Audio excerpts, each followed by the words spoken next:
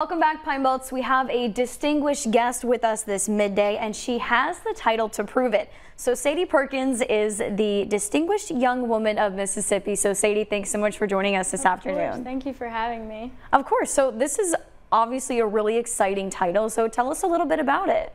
So Distinguished Young Woman program is a scholarship program, and that's the reason I joined it in the first place. It's a young women, their junior year of high school, and they join and they compete in talent, interview, on-stage question, and a fitness routine.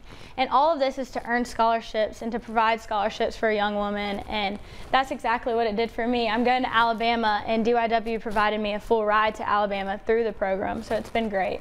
And so you're heading to Alabama for nationals in Mobile in just a month. So what are you most looking forward to? I'm most looking forward to meeting new friends.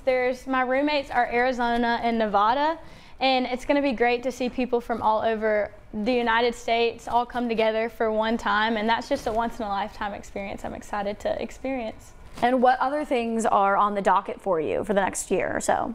So I plan to attend the University of Alabama this fall, and I am hoping to become an occupational therapist with special needs children. That's the main goal. And right now, just getting through my last summer at home and experiencing new things. And what are some other activities that you have planned with your title that you've received? So I leave actually tomorrow morning for the national program, but after that I will join in the Distinguished Young Woman of Mississippi program. I'll go back and give away my medallion to someone else and some other young woman, so I'm so excited about that. This will be the 11th, the 12th, and the 13th for the state program, and you can also watch the Distinguished Young Woman of America the 26th, 27th, 28th, and the final night, the 29th.